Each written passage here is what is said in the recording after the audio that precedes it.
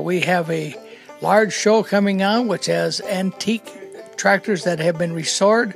We also have a tractor pull of the older tractors being come up, and we have a lot of people coming up for that.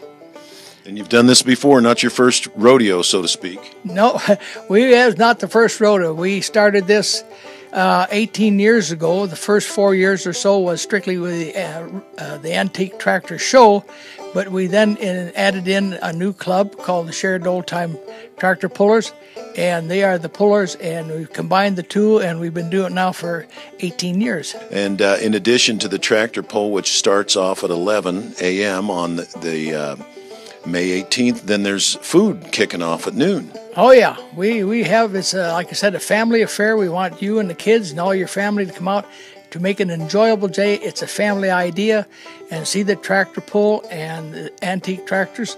We have popcorn and soda pop and hot dogs. It's all free to the public, and we want everybody to come out and have a wonderful time and see this old equipment that had been run for years back. They go clear back to 1928 through 60, and you're going to see some really beautifully restored ones as well as pullers. So the oldest pulling tractor is 28, and then there's some show tractors, the oldest of which is 1918. If they show up, we got them. It might be some of those here.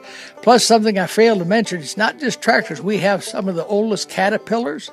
We have road graders that were horse-drawn, and other exciting things to see that falls in with the category of the tractor pull.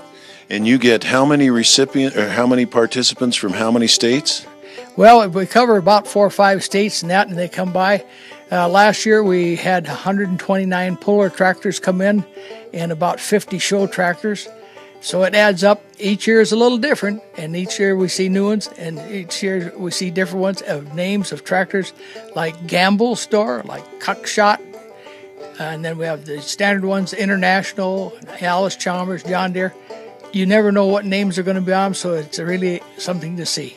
Hey, I had an invite to come out last year, a personal invite from one of the Coltiskas, and I am here to tell you I have never seen anything like this in my life. I'm sorry to say you haven't lived till you've seen this. Now, the sled these tractors pull is specially designed that it gets harder and harder to pull until finally they're throwing rooster tails out behind them and everything else. Yes, that's true. The sled was made by the Mullers, Slick and Freddie Muller. That's been built by it. It's one of the best ones in the state. It's a real easy pulling sled as far as the tractor is concerned, but it gets harder and harder, so it isn't too long before they come to a sudden halt from the power that it takes to pull them. Well, Bob, I look forward to seeing you and all the folks from Sheridan out here at C&K Equipment at the intersection of Brundage and the Interstate and the Sheridan Commercial Park, kicking off on Saturday, May 18th at 11 a.m. until 4 or 5 p.m., maybe a little bit later, depending on how many folks show up. That is very correct. We just keep going till the last puller that come a long way gets to pull. Look forward to seeing you there. Thanks, Bob. You bet. I'm pleased that you came up very much, so thank you.